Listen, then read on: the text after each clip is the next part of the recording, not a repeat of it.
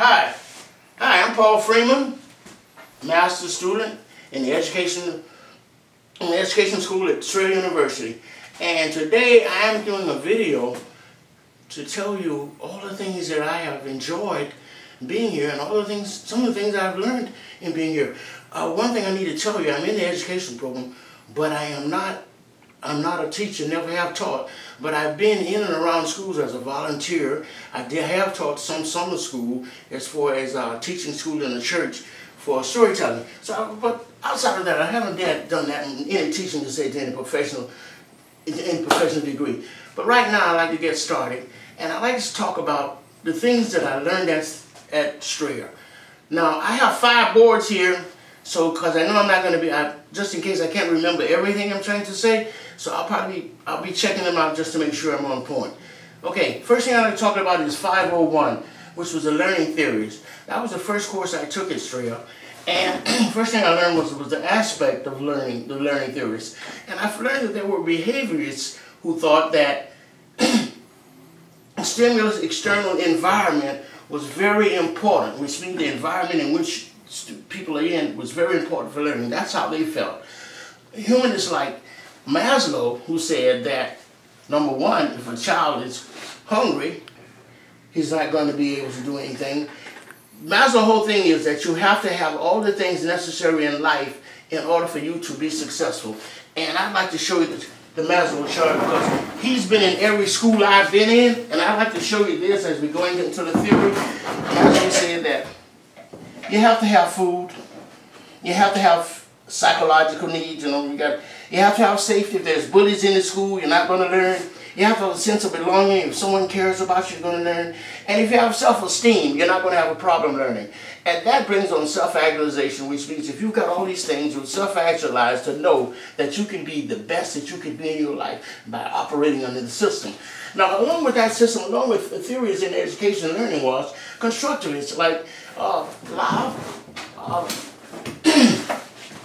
Dewey and Piaget. Now, Dewey, these gentlemen felt that education was a continuous kind of learning experience, meaning that as you continue to live, you will continue to learn. That's the way they felt about it. And that was the learning theories I think that I learned in 501, was all of these things were so important for the learning, in the learning theory. And then I went into educational research methods, and we had a paper to do on that, the quantitative or qualitative. I went with qualitative because I know that meant the best. You want to do the best, and the way it's not about numbers. So now I checked on a guy named Jason E. Clark, and some of the things that he wrote that were very, very powerful for qualitative education is empower teachers to identify problems in the classrooms so that they can resolve them. Another thing is apply a process of systematic inquiry to discover solutions to problems. It means if we got problems, we got a way we can figure them out. And another thing was to share information with other schools, other educators, and other teachers, because you know, the more we share education among ourselves, the more we learn.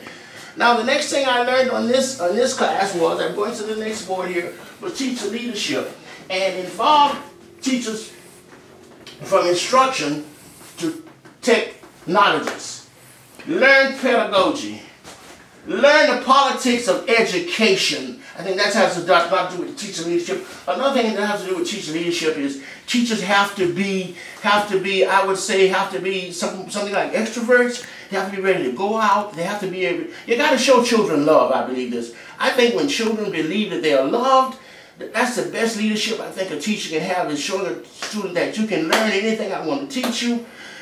Believe me, I love you, not just because you're one of my students and I want you to be the best that you can be. I think that's what I received from teacher leadership. I had leadership in global education. I thought this was great because we dealt with Finland. We did a thing on Finland which broke my heart as far as the United States is concerned. Because in Finland, the students go to school 4 hours a day. they go to lunch every day, and by the way, they have real lunch, not the kind of food. Another thing is, there's no student in Finland that speaks less than 3 foreign languages. Some speak 6, 7, 8. Another thing I liked about their educational system was everybody gets a fair education. It doesn't matter the poorest child or whether it's the kings or the queen or whoever it is. All those children get equal education. And their system is we educate the kids together so that in the years to come, maybe the rich kids will become friends with the poor kids, and that will bring about a wholesome society. I think that was the strongest thing that I can bring to you from teacher leadership, is that if we're together and we're on the same page, we can get the best thing done for our children. Then we went to contemporary issues in education, which I like this because the National Arts Education Association, let me say the National Arts Association Education, did a research. And you know what they wanted to know? They wanted to know how was the best way to give kids the kind of education where every child would get a great education and be educated to the fullest of his intelligence. Now they found out that if we had art, music, which means piano, chorus, still music, if we had stage, if we had storytelling, if we kept all of those creative factors, and put physical education up here too, because they don't do that in schools a lot like they do used to. But if we had all of these things in all school systems, now research has said when kids have all of these things in schools, they all grade better. Now if we want to go back to Maslow, let's say we got Maslow here, we got all the things that Maslow said we need, and we've got all of these things here for kids in school, we've got a winning hand. And that's what needs to be done. And I don't want to get off track here because my next thing is education assessment. And it's teaching well. That's what education assessment is. The teaching done as well as it should be. And assessing education.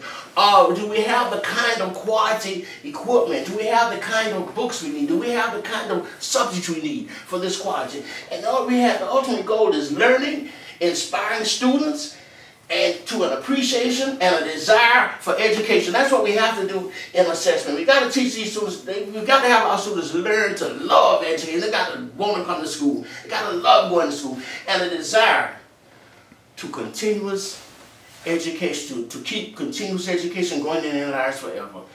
As Dewey said, we want to keep doing that. We don't want to stop doing that. And in the diversity in education, which was designed to talk about diversity. And one of the things I remember when we were in the subject was it's hard to bring about diversity if you don't bring about unity. And when I say that, I mean if you're in a neighborhood and you are a diverse person, make sure you know your neighbors, because we are trying to get to a oneness here. And in order to get to that oneness, we need for everybody to be on the same page. I know I was just looking at the internet the other night. I was so upset. I wouldn't say so upset, but I was really, it disturbed me that the white children in Michigan were hollering at the Hispanic kids about build the wall, build the wall, build the wall. And I just think that this kind of negative conversation is not good for diversity. We need to know that as far as diversity is concerned, I really believe, and even during the studies that I had in class, that parents have to be more involved in schooling. Communities have to be more involved in schooling. If we don't get everybody in that community involved, we don't get those parents involved, we're not going to get the pluralistic education system that we want in diversity in education. Then we had instruction design and development. This is one of the most phenomenal classes that I had, because mnemonics, schoolhouse rock videos, which we had to do paperling, and it was just teaching kids how to have an internalized information which brings them emotional support for the atmosphere, which is a good atmosphere, appraisal and positive constructive feedback. All of these things are designed with that. And remember, one thing about design and development, we must make sure that instrumental resources are always available. We must have all the tools we need in technology in order to bring this forth and develop it to the best that it can be. Now, on the next thing I had here was 541, technology tools to manage learning.